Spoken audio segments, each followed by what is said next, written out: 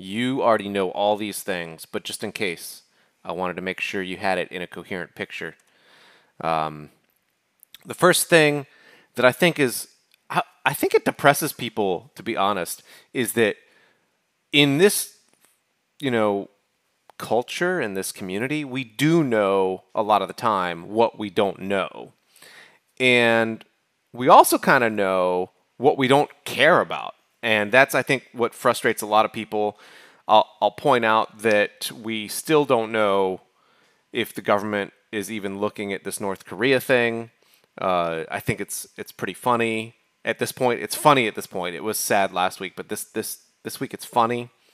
And apparently they had an IEO day, and most people would say, why IE and not Edge or something, useful. But South Korea is a really particular environment, and until recently, you had to have ActiveX to do anything in South Korea, banking or government stuff or whatever. So, and also the entire game community is so different there that you have to almost see it to believe it. A lot of them are like ActiveX games. So, anyway, really interesting stuff still happening in this space. I know there's a lot of presentations on what sorts of techniques they use. There's still a lot we really don't know. We don't know for sure what ODay there is. There's a new Chrome ODay that got, I think, announced and patched today that might be related. We don't know yet. So anyway, very, very interesting stuff. This week, I really have 3 sections. I don't want to make it a recurring section on bad New Yorker articles, but it looks like that might happen. Enterprise software security is getting a highlight, and then a bunch of stuff you didn't see. So I want to talk about why enterprise product security is such a nightmare. And it's interesting because there's only, 1,000 companies that most of the security business worldwide sells to, right? So if you look at like the Fortune 1000, those are the people who have the money to buy a $50,000 piece of equipment or software. And we're talking 50,000 is the bottom starting price. And these go up to, 6 figures. So every company is trying to hit those same 1,000 people, which is why it's so fun to be the CISO at any of these companies. The other side of that story, though, is the default EULA and the way business is done means that you as a company don't get to announce publicly the results of any kind of security work you have done on your product base, anything you buy. And that's most important when you are not the ones doing it. So if you as bankofbobsgiantbank.com buy, a giant firewall and then have a small security company look at it, they are not going to be able to publicly say, oh, we found the following set of things in this firewall. And they're also not able to help you proactively or retroactively. They're not able to say, oh, you know what? We're going to go buy one each of all the top firewalls and test them and then announce the results. That is something they legally cannot do. And so that results in a distorted marketplace. And what you won't see in U.S. government is anyone addressing this distortion of any kind. And so the results are unsurprising to people who've been in this industry doing penetration tests, assessments, incident response, whatever it is. Chinese hackers using SolarWinds bug. So I think what's confusing here is that this is not the same SolarWinds issue that we were talking about 2 weeks ago, right? So this is the .NET deserialization bug, I think, which allows you to get remote access to someone who has SolarWinds Orion. And that's the other funny thing is SolarWinds makes a bunch of products, and we just now all call them SolarWinds bugs, which is not good.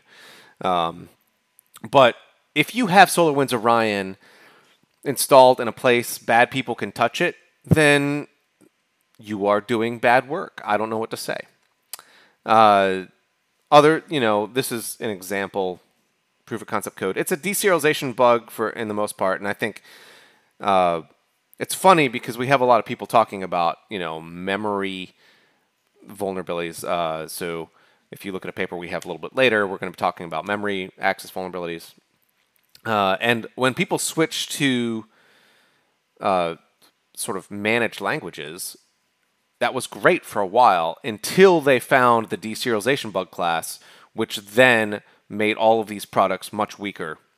And also people got good at logic bugs. People got good at cryptographic bugs. People got good at a bunch of other kinds of bugs.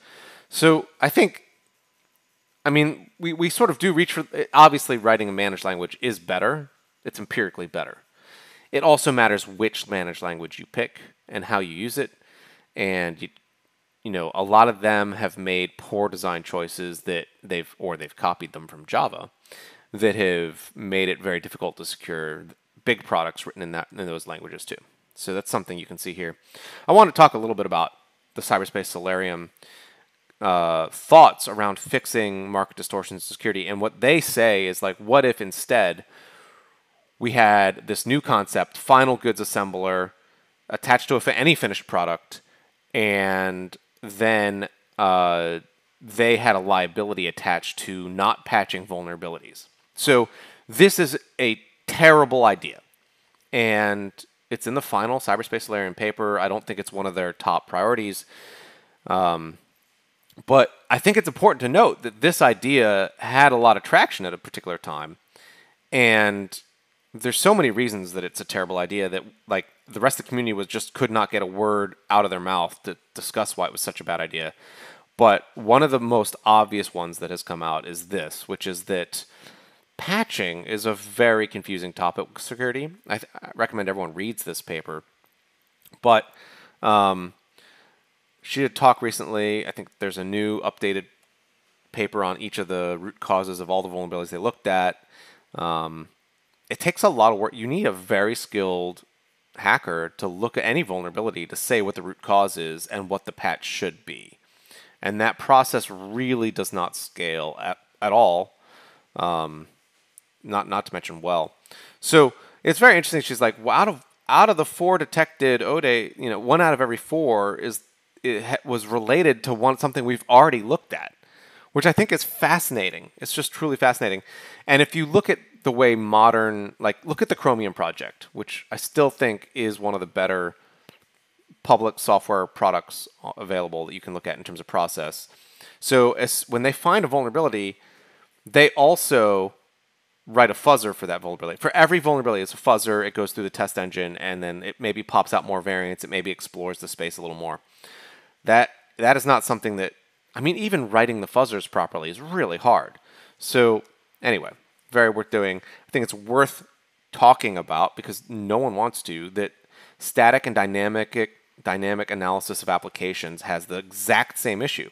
And when I was part of a consulting firm, we had, you know, our customers running into this problem. They're like, you know what, we like you guys, but you're too expensive. So what if we had a static analysis program that also had dynamic analysis, and it would, you know, scan our app and it would pop out vulnerabilities in a big list, and we'll just give you the list. And I'm like, that's great. That's awesome. You get a big list of 15 cross-site scriptings, and you go through each one, and has 30% of them are real, which is pretty bad all by itself. But looking at each one also takes you, all the false positives take you a day, is almost. And there's a chance of false negatives as well, of course. So each vulnerability that you're looking at, figuring out if it's real or not has not changed. And that's sort of a very big problem with all of the sort of processes we're building, is we haven't really looked at some of the processes we're building into security models to make sure that they, in fact, help you. Although, obviously, knowing about the bugs is a good first step.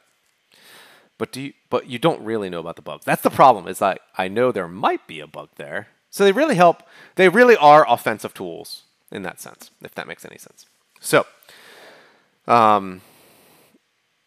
the quality of a product is what you're really measuring. And I don't know how to say this in any other way. It's not necessarily, am I measuring their bugs? I'm measuring their quality. And when we see big financials do this right, they have a penetration testing team come in and look at stuff before they deploy it with a clause in the contract that says, if you don't fix it to our liking, we will not buy your product, or we get our money back. And what they're really saying is, by the to our liking, is we're measuring the maturity of your security model so that to see if you get upset when we send you a bunch of vulnerabilities. And we're also, also measuring how hard it was. So we asked the penetration testers, is this written to a standard that is okay. And if you'd looked at like the thousands of VPN bugs that came out last week or last year, you would have said most of those would not have passed a basic assessment. And there's got to be a reason people still bought them. We are not addressing that root reason. One of the papers that came out yesterday, this paper on CVSS, which matches the reason I pasted this screenshot is it really does match the experience of most penetration testers as they rate vulnerabilities. A lot of them come out like 9.4. Like everyone knows the like 5 different actual things. So if you think about it, if all vulnerabilities have like 1, 2, 3, 4, 5, 6, 7, 8 possibilities, let's just make it a scale of 1 to 8 with no decimal point. You know what I mean? Make it enumeration from super red, ultraviolet to brown. I don't know what it is. So like make it enumeration and not a score. That is how it is. Sasha is like, oh, I don't know if that's appropriate because he's like, that's not how we built it. He's right actually. Like there's no theoretical distribution. I don't actually think this paper states the reality in that sense. But I think it states a different reality. So, I mean, there's so many confounding factors to the empirical distribution of vulnerabilities, depending on, because we're not looking for tiny vulnerabilities, you know what I mean? We're not even reporting those. Why bother? So obviously you're going to see big skews all over the place. Okay, so I want to sum this up by saying there's a reason NSS Labs went out of business, and the reason is that we cannot have a company like NSS Labs using current legal frameworks, because NSS Labs has to go to everything they test and ask for permission, and then when they publish it, they probably get sued if it's bad, right? So like if you cannot say bad news about a product or publish your own performance indicators, then obviously you are not going to have a real marketplace, and you're going to run into systemic failure. It's not confusing. That is our lack of surprise. This also I thought was really funny. Like SolarWinds was like, that we've cleaned up our network. We're all good now. Thank you. Nothing to see here. And then they shot the console or whatever it is. You know, no evidence the actor is still in their networks. If you put a good hacker in your network for 8 months and then roll a 1d20 to generate a percentage for whether or not they're going to be able to get back in again, I don't know. You may find that you rolled a 20. It's possible. Anything is possible. Let's talk about the New Yorker. I desperately did not want to make this again, but here's an article. It's a book review of the Nicole Polroth book that's coming out on Tuesday, and I've not read the book. I have read this article. Apparently now I've read 2 versions of the article. I think the article, people were like, oh, it's not properly representing the book, but I think it actually kind of represents a picture of the book as you would read it if you are not very technical. So in that sense, I think it's very accurate. One of the words that I think has been thrown around on purpose by Microsoft and the Cyber Peace Institute and some of these articles is the word mercenary. I think the word contractor is much more accurate and less crazy. And I think the fact that people are using the word mercenary says what they're kind of trying to do, which is paint everyone with a very broad negative brush. I also think you can say hacker if you are a hacker and just sort of mean part of the community. But when you say hacker in something like this, there are differentiations. So a hacker can be an exploit writer. A hacker can be an operator, as we would call it. A hacker can be someone who manages a network that is being used for deploying things or researching things. So it can mean there are a lot of different things under that umbrella, and I think it's important, and especially in this case, what that is, because I don't think in any case David Evenden, I don't know him personally, sold any 0 days to foreign governments. So And also look at the way this is constructed as a paragraph, right? Some of those mercenaries are Americans who sell 0 days to foreign governments. Did David Evenden? It follows immediately with that statement. Blah blah. David Evenden was a part of a team. David Evenden, is he a hacker that sold 0 days to foreign governments? I don't actually think he did. So this is the corrected version of the article, and I still think it's really incorrect and in a very bad way. So let's talk a little bit about the correction. This is the corrected version. So it's like an earlier version of this article misstated the level of his access and also the kind of malware that Iranian hackers used against some Saudi oil company. So this was the original paragraph. It said he was part of a team that gained access to Michelle Obama's emails. To gain access means essentially to hack, right? So very casual, oh, you hacked into the former First Lady's email statement. I think, like, if I was typing that statement into my what I have to assume is a Word document on an old ThinkPad, if I was typing that in, I would probably take a little pause, a little break, and say, was this NSA hacker hacking the former First Lady? Because that's what it reads as. I would just take that little pause. And obviously, he's probably like, not nonplussed. Here's his comment that I think is just like, he does it very well. He says, at the time, she didn't seem to quite understand the significance of her commentary. And that's fire. What it means is she told him to go pound sand, basically.